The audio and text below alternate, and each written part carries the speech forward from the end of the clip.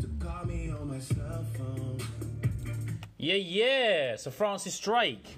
Not that Drake, Sir Francis Drake. So, Sir Francis Drake.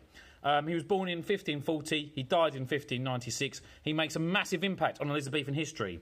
So his mortal enemies were the Spanish. And it's said that he hated the Spanish because in 1568 he was attacked along with John Hawkins by a fleet of Spanish warships, and he had to swim to save his life. But boy, oh boy, did he get his revenge. From 1577 to 1580, he circumnavigated the globe, being the second man ever to do so with his Golden Hind, and he raided the Spanish Empire of much of its gold. He was made a knight in 1581 by Elizabeth as a reward for that. In 1587, he singed the king's beard by sinking 37 ships, and he was massive in the Spanish Armada for his attack on the port of Calais. He is a massive, massive impact on Elizabethan history.